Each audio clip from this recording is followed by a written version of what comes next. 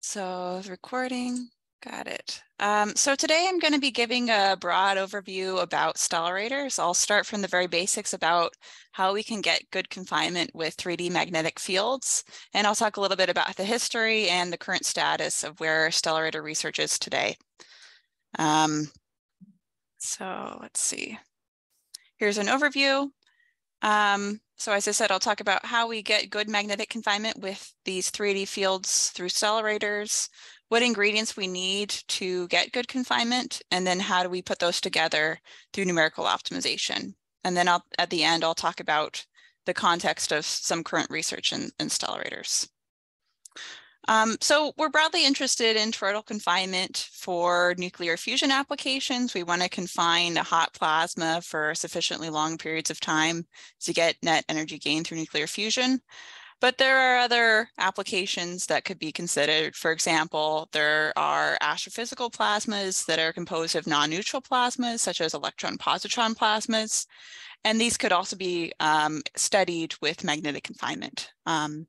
Magnetic confinement has also been used to produce hot laboratory plasmas used for basic plasma studies. And the basic ingredients you need for toroidal confinement is to, first of all, get field lines which lie on continuously nested toroidal surfaces.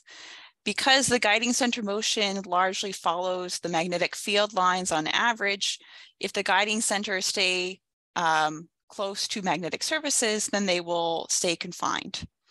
So the most naive way we could think of doing this is taking something like a cylinder and then wrapping it into a torus, so we get no escape of field lines from this toroidal region. And so we get something that looks like a hybrid between an onion and a donut. So we get these continuously nested magnetic surfaces, the field lines lie on these surfaces, and the guiding centers largely follow the field lines on average. And we call the short way around the torus the poloidal direction, and the long way around the torus the toroidal direction.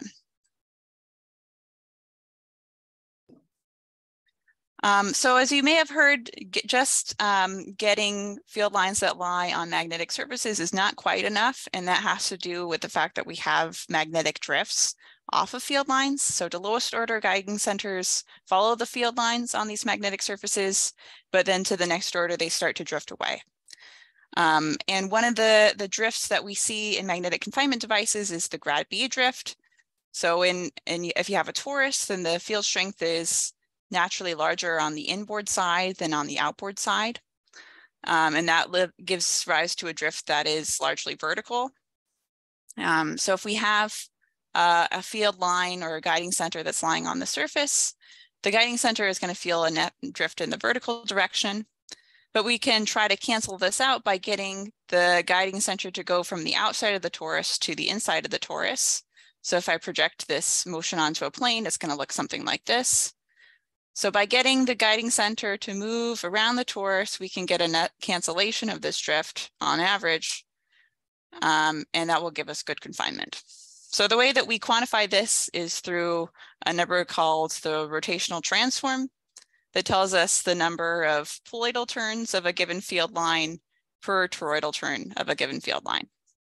And the typical width of the guiding center orbit in comparison to the magnetic surface goes inversely with iota. So we naturally want larger values of iota because this gives us better confinement. We stay more closely to magnetic surfaces.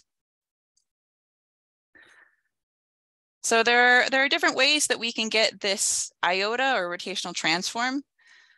And the way to look at this problem is to see the expression for the rotational transform when we're at the very core of the torus. So we're close to the magnetic axis, which is pictured here. So we have this formula, which is from theory by Mercier, and it tells us the ways that we can generate rotational transform if we're close to this magnetic axis. So the most obvious way to do this is by driving some current in the plasma. And this is the way that tokamaks generate rotational transform. So if we have a current that lies on the magnetic axis, that gives us a component of the field that goes poloidally around just from the right-hand rule. And so this gives us some rotational transform. The tricky piece about driving current in the plasma is that it's difficult to do in steady state. So you typically have to use some kind of transformer coil using induction. And so this can't be done in steady state. And also the current can give rise to instabilities, which can lead to sudden losses of confinement. And so this talk is going to instead be focused on the stellarator, which uses an alternative method to get rotational transform. So if we take a look at this region that's very close to the magnetic axis, then you can show that the shapes of the magnetic surfaces are actually ellipses. So like this ellipse that's pictured here. And the ellipse rotates as you go around the axis. And this is one way that we can generate rotational transform. So in this expression, delta prime, delta is the angle between the curvature vector and one of the semi-minor axes of the ellipse. And so if delta prime is non-zero, this tells us that the ellipse is rotating with respect to the curvature vector.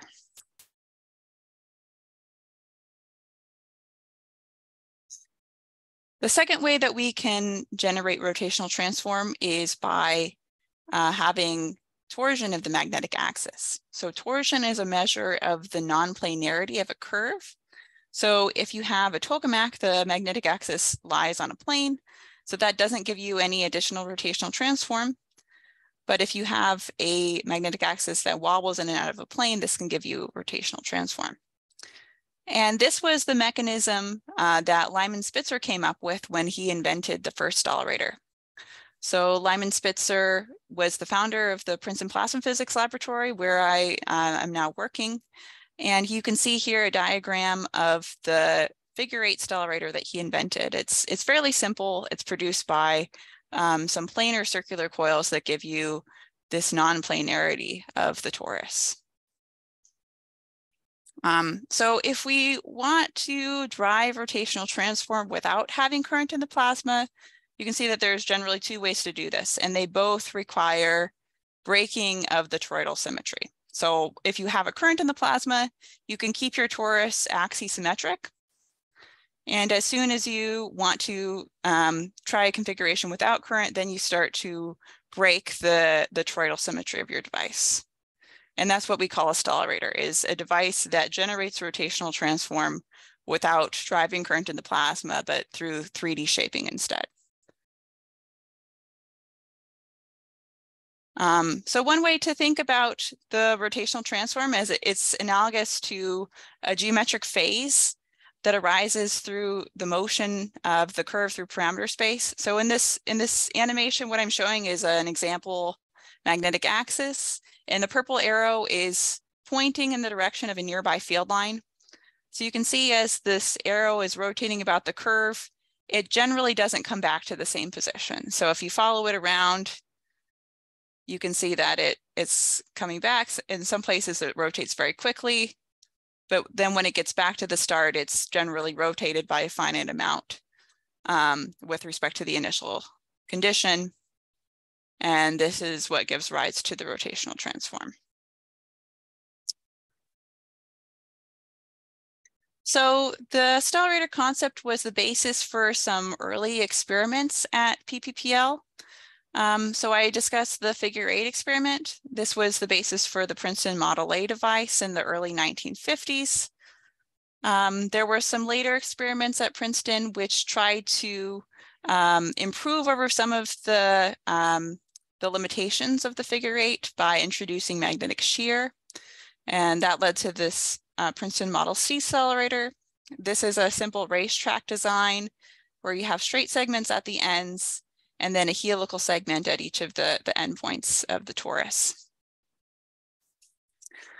So the early stellarator experiments at Princeton exhibited some poor transport properties.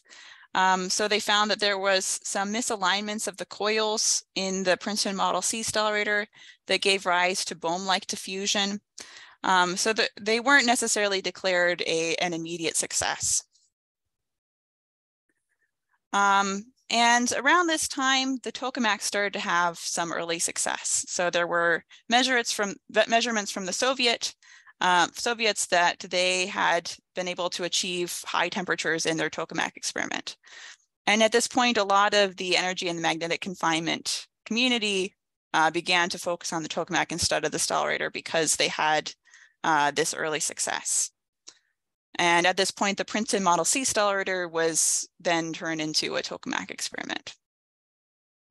So since this time, so here's a quick timeline. So in the 50s and mid 60s, there were several stellarator experiments at Princeton, but then they were transitioned into largely tokamak experiments at PPPL.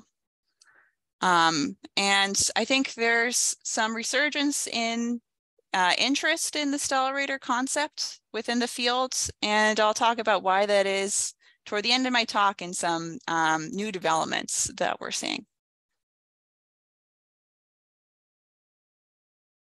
Okay, so how do we actually get good confinement in a stellarator? We saw that some of the early stellarator experiments perhaps did not have great confinement, and we'll begin to probe how we can do better as we design a magnetic confinement configuration. So one of the basic ingredients we need in stellarator confinement is magnetic field integrability. So if we take a set of coils that I'm showing here, these are coils that produce the NCSX stellarator configuration. This was a design that was partially constructed at Princeton, but it was never completed. We can just look at a Poincare section of the magnetic field lines. So here we follow the field lines many times around the device, and every time it intersects a plane at constant toroidal angle, we place a mark. And this allows us to see the motion of the field lines. So we can see that we do have some nice magnetic surfaces, but we also have some magnetic islands and some stochasticity at the edge. And here's a large view of what some of these magnetic islands look like. So if we want to have good confinement, as I outlined in the introduction, we want to have a large volume of nested magnetic surfaces because this allows us to maintain a large pressure gradient in the plasma. If we have a large region of chaotic field lines, then the pressure tends to flatten, so it's not as good for confinement. And we call the presence of continuously nested magnetic surfaces integrability, and this is because of the connection with the Hamiltonian nature of field line flow. So it turns out the magnetic field can be written as a Hamiltonian system. So we can write the vector potential in this form. We have some function chi that will act as our Hamiltonian. And we're going to use a coordinate system where rho labels constant toroidal surfaces. But these are not necessarily magnetic surfaces. We're just considering this to be some background coordinate. So we set up some surfaces of constant rho, which are toroidal surfaces, and then we have two angles which parameterize the position on this surface. So then if we write down the equation for the motion of a magnetic field line, where we're parameterizing the trajectory by phi, then we can see that the trajectories are analogous to Hamilton's equations, where chi is acting as our Hamiltonian, theta is our coordinate, rho is like a momentum, and the toroidal angle phi is taking the place of time. So this tells us that if we have a autonomous Hamiltonian, so chi is independent of the toroidal angle phi, then this tells us that we're going to have integrability of our system. So it's a 1.5 degree freedom Hamiltonian.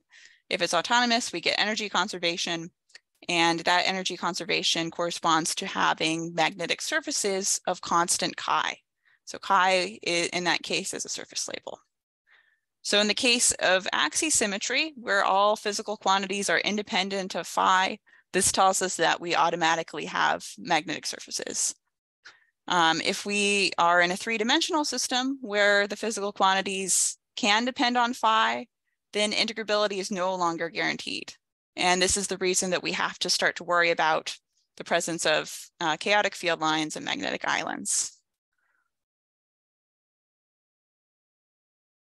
So if we start with a Hamiltonian that is integrable, this first piece in green, and add a non-integrable perturbation that is scaled up by epsilon, you can see that we can start to develop a magnetic island at this 1/2 rational surface, and the island grows as we scale up this parameter epsilon. So the phase purchase looks very similar to that of a pendulum because of the Hamiltonian nature of the field line flow.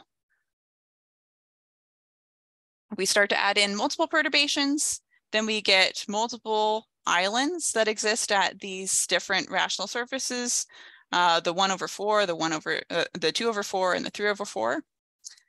And as the widths of the islands increase, they can begin to overlap, which gives rise to a volume of chaos within the magnetic surfaces. So as we get farther away from symmetry, this is something that we have to worry about in designing the magnetic fields to preserve the nested surfaces that we desire. So there's another benefit of axisymmetry that we lose as we go toward stellarators, and this is the single particle Lagrange. This comes from the single particle Lagrangian picture.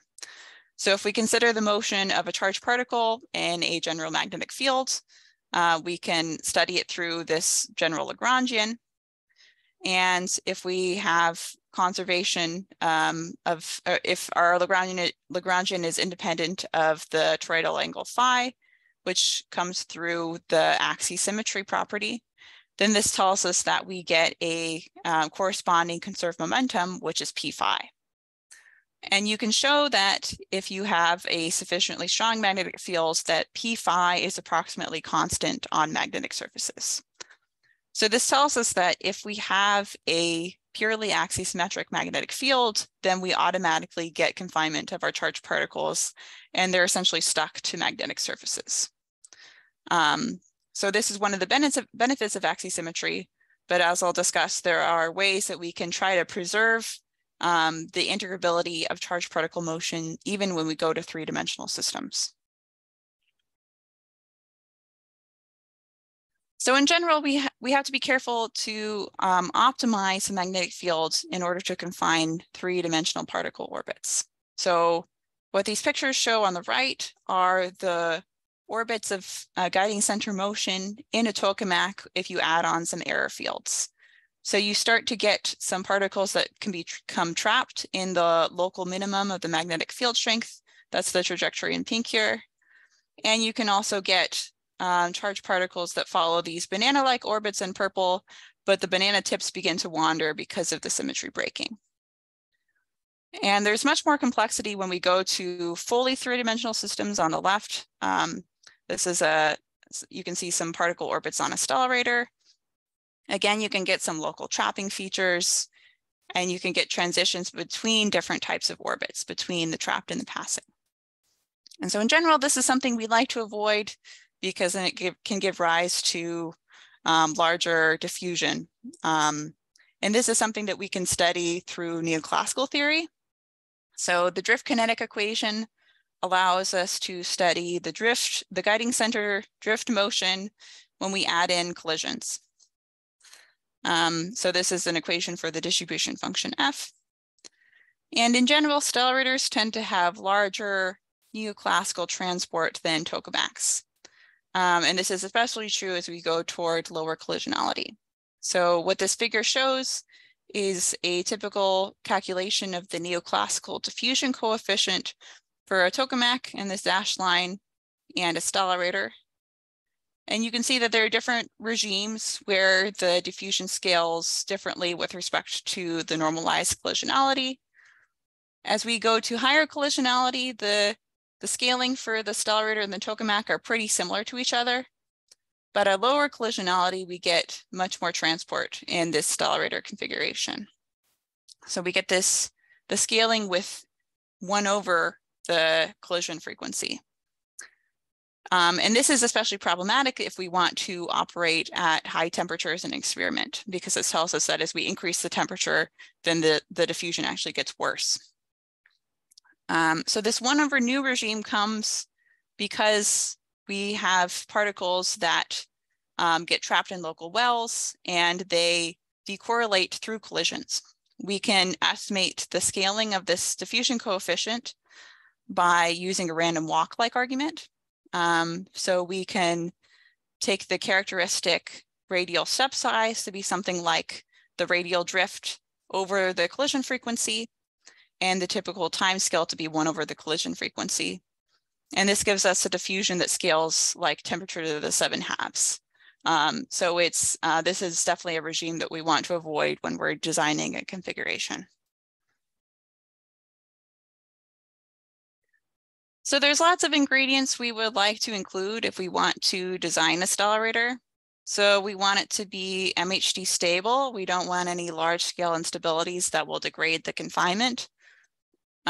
We want to think about the bootstrap current. This is an effect that also comes from neoclassical theory.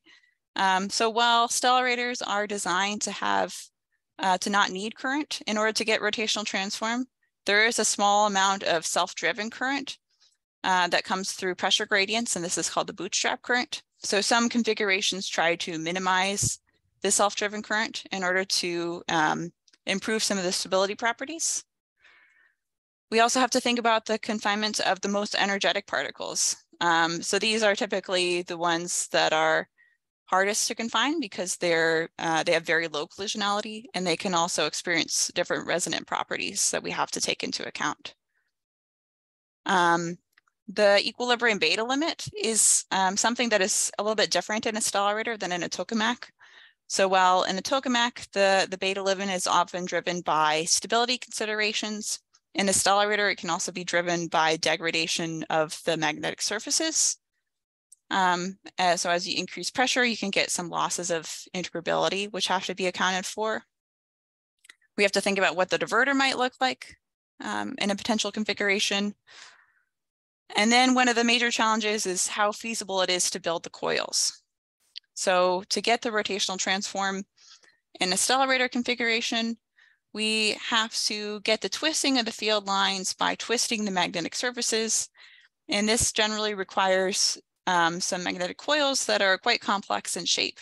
And it's non-trivial to actually construct them in practice. So we have to take into account these type of engineering considerations in our design as well.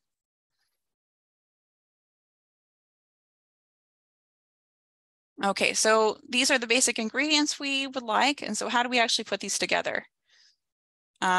So we want to get integrability of the guiding center motion. And the surprising thing is that we can actually design our magnetic field to get integrability even if we're far away from axisymmetry.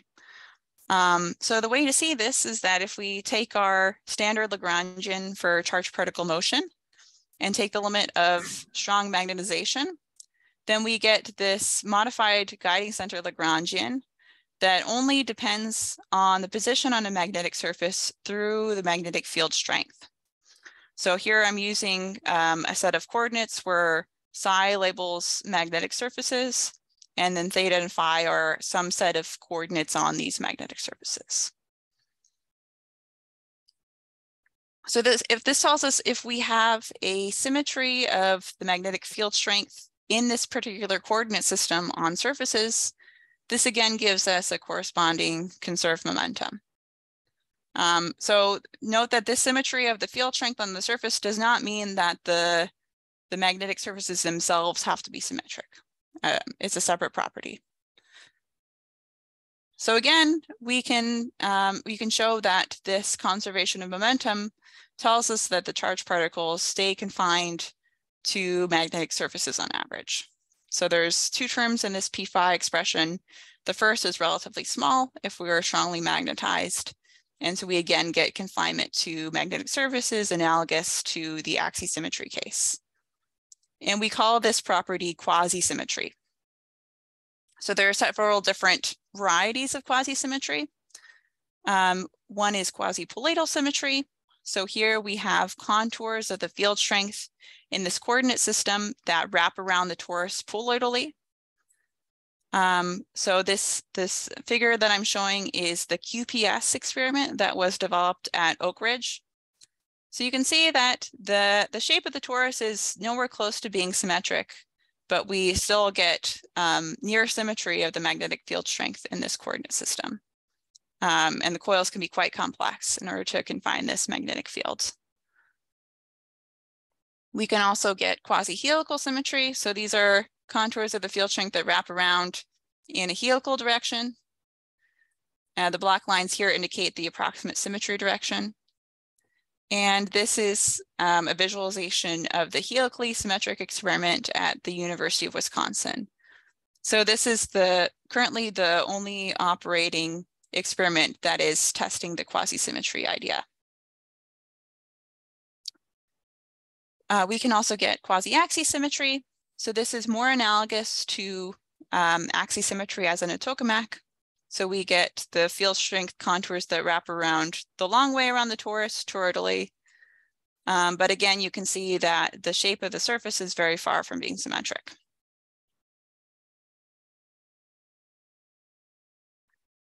So we know we want to get this quasi-symmetry property, but actually finding magnetic fields that have this property is not trivial.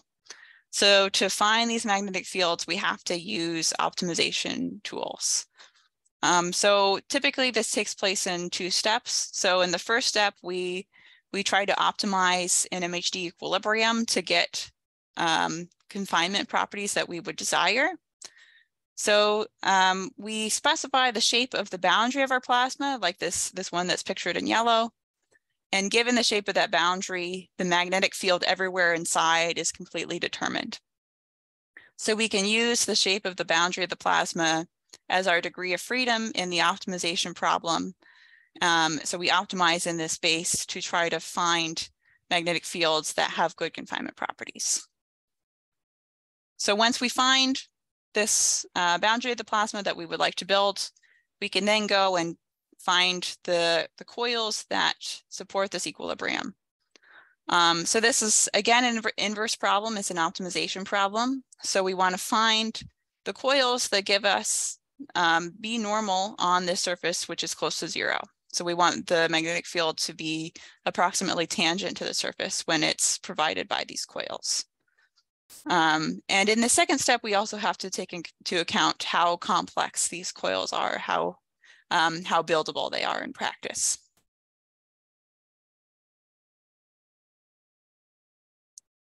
So this 2-stage optimization approach has been tested experimentally and verified. So I mentioned the helically symmetric experiment, HSX, at Wisconsin. Here's another picture of the device.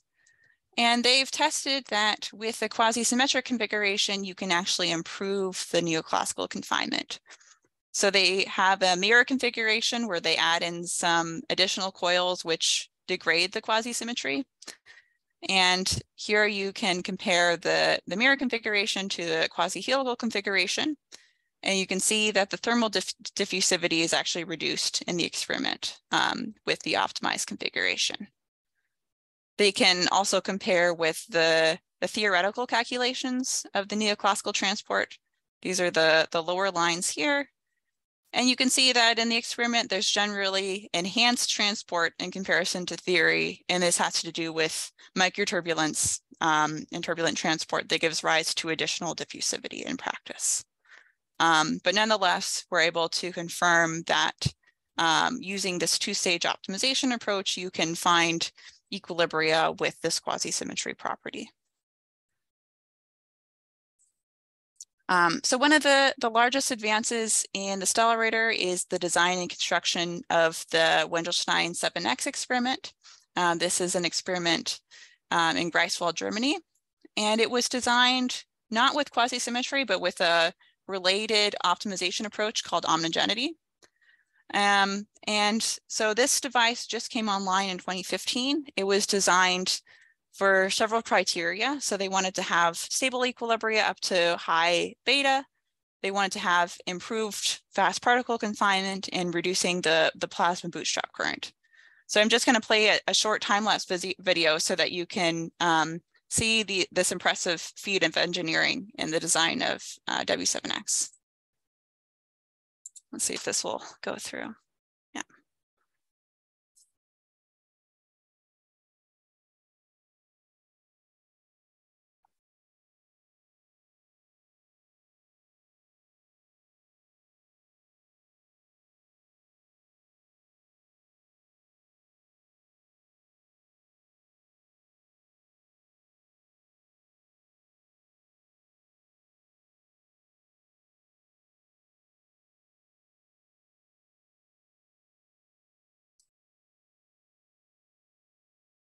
So here you can see, this is the vacuum vessel for the main chamber. You can see some of the modular coils they're putting in place now.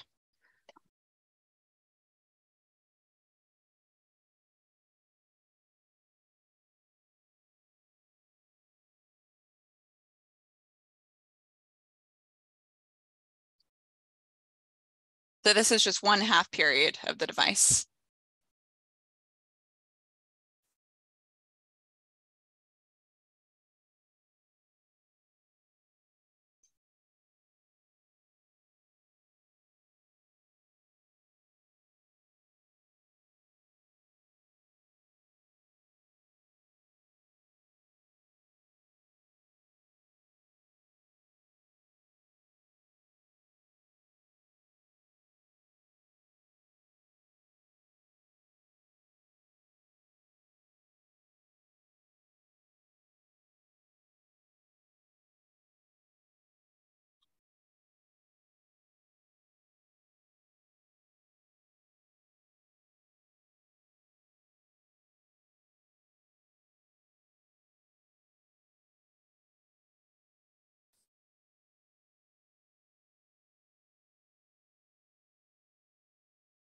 You can see the various ports that they use to have experimental access.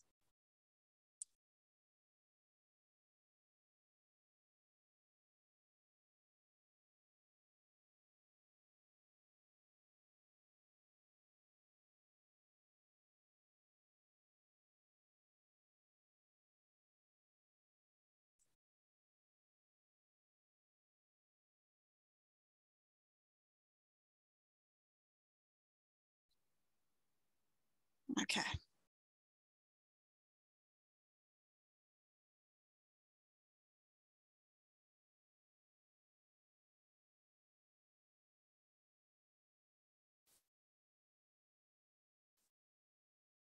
So on W7X, now that they've turned the machine on, they've been also able to demonstrate that the optimization actually worked.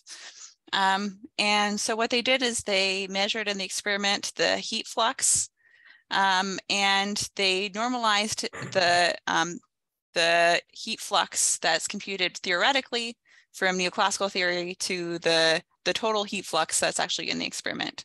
And you can compare the actual W7X experiment, which is neoclassically optimized, to configurations that aren't neoclassically optimized, like LHD.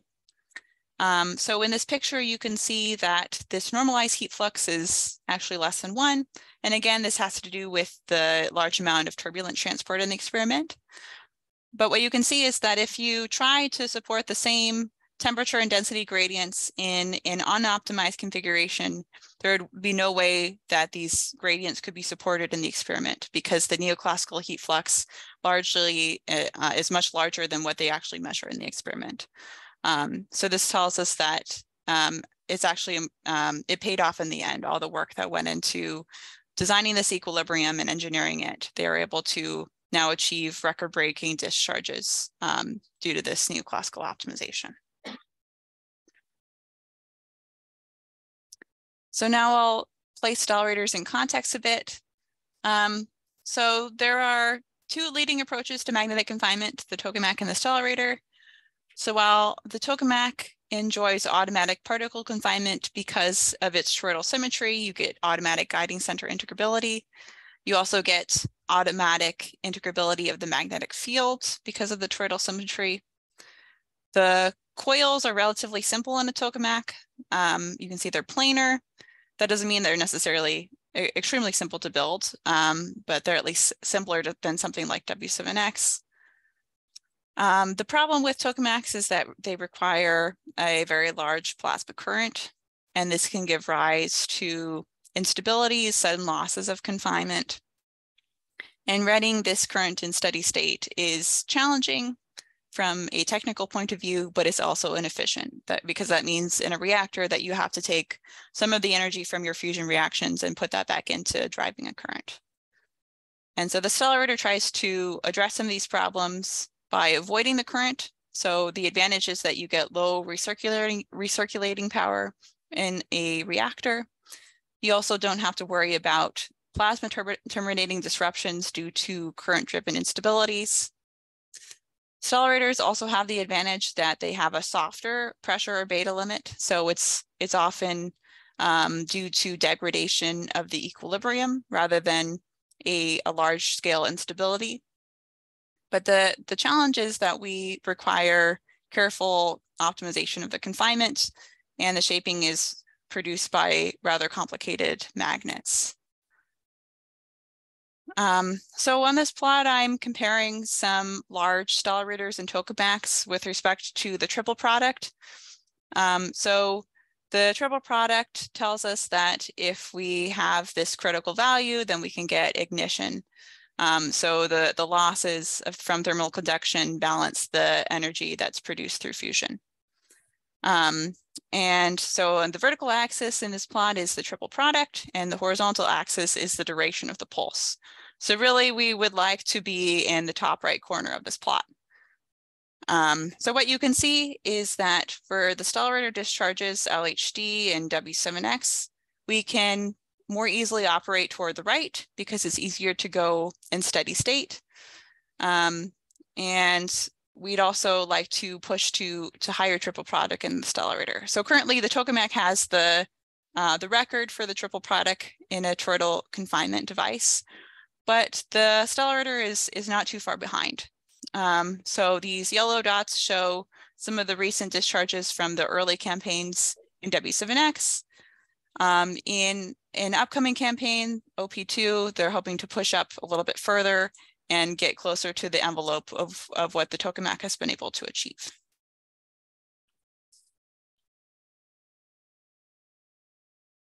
So what are some open questions and new frontiers in the accelerator community? So as I've emphasized, we're now able to reduce the neoclassical transport of the collisional losses in the accelerator, and there's still a lot of losses that occur due to microturbulence. And since we have a lot of degrees of freedom in designing a accelerator, we would like to use those degrees of freedom to reduce the turbulence. We'd also like to understand better the properties of accelerators as they go to high pressure or high beta. And then we'd also like to take advantage of some innovations in optimization to improve confinement. So how can we design a accelerator with reduced turbulence? So one approach to this is to reduce this trapped electron mode that MJ discussed in the previous talk. And so one way to do this is by manipulating the sign of the derivative of J parallel, which essentially tells us the direction of the drift motion, such that the trapped electrons cannot resonate. And it turns out that W7X was able to be constructed with this so-called maximum J principle. It wasn't actually part of the design, but they realized it after the equilibrium had been finalized that W7X has this property. And so in the experiment, they can show that W7X can operate in a so-called stability valley.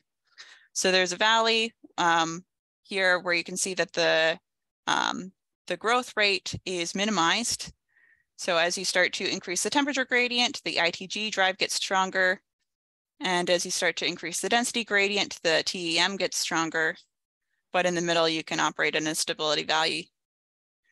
And favorable conditions can be achieved for confinement with this maximum J configuration by using pellet injection. So as you increase the density gradient, this can stabilize the ITG. And you can see that the largest triple product shots that have been achieved so far have been using the pellet injection technique. So this plot is showing the triple product as a function of the density in some W7X shots. And this green dashed line is the record that was achieved in LHD. So at the top, these are the shots that have been achieved with pellets in the stars. And you can see that they're pushing up to very large triple products. So this is a potential scheme to reduce one of the modes that gives rise to some transport and magnetic confinement. But of course, there are other modes that we have to think about when we're designing a configuration. And so there's a lot of work in the community on developing reduced models that can be used for designing a configuration that can operate at reduced turbulent transport. So one of the surprising features of a stellarator is that when you cross a predicted pressure gradient boundary that's predicted from MHD theory, that we don't see a sudden loss of confinement, and we don't see a large-scale instability in the plasma. And this has been seen in the large helical device in Japan. So what this diagram shows, the pressure gradient and the pressure on the horizontal scale. And this black dashed line tells us the predicted Mercier instability threshold. And you can see that there's a bunch of discharges that were able to operate above this threshold. However, when the growth rate gets too large, then you can see that there's not as many discharges that are able to operate. So it appears that the stability threshold is more like a soft boundary. There may be some increases in transport, but it doesn't give you a sudden loss of confinement. And this is quite different from what you would see in a tokamak. One of the reasons for that is as you go to increasing beta, then you get losses of integrability, the pressure can flatten, and this reduces some of the drive for the MHD modes. But we still need to do some more theory to understand this basic feature of stellarators and understand how we can design a stellarator to be able to self-heal at high beta. So that means as we increase beta, the currents that come from the plasma would actually heal the islands rather than degrading the integrability of the field. And this would give us a configuration that could potentially operate at higher beta. So a lot of improvement has been made in the past years by taking advantage of innovations in optimization. And one of these is in finding magnetic fields that can get much closer to this quasi-symmetry property. So in the bottom right, I'm showing some figures of the field strength contours in a bunch of devices that were designed to be quasi-symmetric. So if we had perfect quasi-symmetry, all these contours would be exactly straight in the plane. And you can see that they're approximately straight, but they're not exactly precise. And here's just another way of visualizing this data. So on the y-axis, this is a measure of the quasi-symmetry as a function of the radius. And you can see it's on the order of 10 to the minus 2 throughout the device. Just within the past year, we found some new configurations that get much closer to quasi-symmetry. So if we look at the field strength contours, they, by eye, look exactly straight. And when you actually measure the quasi-symmetry, you can see that it's improved by orders of magnitude over the previous configurations. And this property is actually really important when we want to confine the most energetic fusion-borne alpha particles. So with these new configurations, we can show that the confinement of the guiding center losses is analogous to, or is comparable to what you would get in a tokamak. And so this has been able to demonstrate that stellarators really do have the confinement that's needed for a future reactor. And one of the ways that we've been able to improve in the optimization of stellarators is by taking advantage of tools that have been developed in related areas of physics and engineering. And so as I've highlighted, the stellarator optimization problem is really a problem of optimizing a shape. So we want to optimize the shape of the boundary of the plasma or the shape of coils. And there are very related areas that arise in, for example, aerodynamic engineering. You want to optimize the shape of a car or an airplane to reduce the drag. So in these fields, there have been tools developed to more accurately and efficiently evaluate these kind of problems. So we've been able to take advantage of concepts which are called the shape gradient and the adjoint method, which allows us to very easily get sensitivity information without directly perturbing the shape, but by taking advantage of some underlying self-adjointness property of the equations. So what I'm picturing in this figure is the shape gradient for the drag. So this is a measure of the local sensitivity to perturbation. So it tells us if we were to push the car inward in the red region and outward in the blue region, we could reduce the drag. And we can get an analogous figure for the stellarator. This tells us how we would perturb the boundary of the stellarator in order to push the rotational transform towards some target function. So by taking advantage of these adjoint methods, we've been able to more efficiently push configurations toward quasi-symmetry. So there's a graduate student at Princeton who was working on this project with me. So for obtaining these precise QH and QA configurations I showed a few slides ago, this can take on the order of 10 to the 4 CPU hours, but by taking advantage of advances in numerical methods, we can push this down to something like 10 CPU hours. And so we can more easily scan the space of quasi-symmetric configurations to find some interesting designs. And I think there's a lot of excitement in the field of stellarators now. So there's a design that's currently under construction, which will be likely the first quasi-axisymmetric design. This is the CFQS device. So it's in collaboration with NIFS. And so the physics design is complete, and I think they've started breaking ground, and they're putting the device together, and hopefully we'll see some of the results coming out in the next few years. There's also an influx of private money into the fusion community, and this has had an impact on the stellarator as well.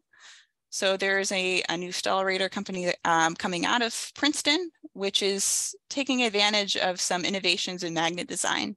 So their idea is to not have complex modular coils, but to have some small dipole-like coils that give you the confinement. So you can have very simple toroidal field coils that are easy to construct and large sets of small dipole fields that give you the confinement and are not too challenging, and it can also give you some experimental flexibility. There's also a private company based out of Wisconsin that is also taking advantage of some advances in magnet technology. So they're planning to use high temperature superconductors to construct their coils, and they may produce a quasi-helical or quasi-isodynamic device in the next few years. And so I think this is one of the areas where there's a lot of area for development, is seeing how we can use improvements in magnets to improve confinement in the stellarator. So I'm going to be moving to Columbia in the new year, and I'm also going to be developing my own little experiment to be a future testbed of optimization. And the goal of this experiment will also be to demonstrate some new magnetic technology through HTS tape, and demonstrate that we can use simple coils to produce a confined equilibrium and maintain some simplicity in previous designs that were at Columbia. So if you're interested in learning more about the background of stellarators and a little bit of the physics, I wanted to point you to a text that I've been working on with some of my collaborators. And so the goal of this document is to really start from first principles and to build up to the concepts that you need to understand the confinement in the stellarator and how they're designed. So we're working on publishing this as a book, but for now it's available on the archive. Anyone is welcome to check it out, and please give us feedback or questions if there's anything that comes up.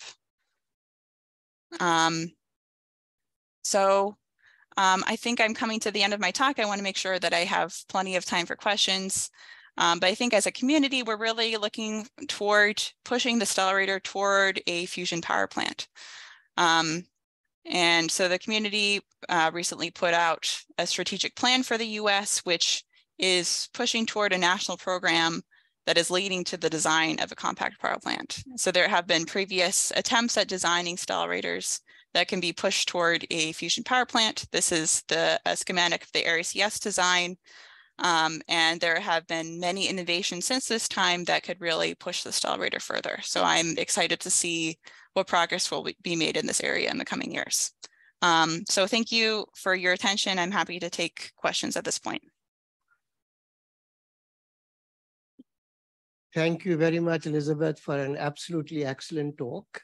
And I'm sure that the strange and interesting world of Stellarators is introduced to the participants, maybe for many of them for the first time. And I'm sure that there was a very high translation of information from your talk to the people. So I encourage any one of you to ask a question. I mean, I'm sure that many of the things you have heard for the first time, so it's not very easy to ask questions, but if there is anything you can ask.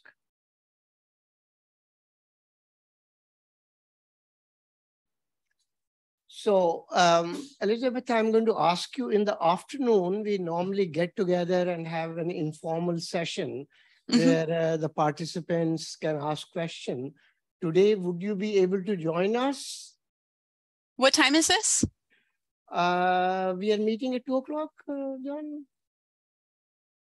2 or 2:30. Somewhere around between 2 and 2:30. Yeah, 2 o'clock. Around 2:30. Okay, I will put that on my calendar. I think I should be able to join, yeah. Okay, so then, I mean, I think that I will try to give them a joint perspective of various things, just in more or less in the way that you started, but maybe a little bit more simply with a little bit more of algebra.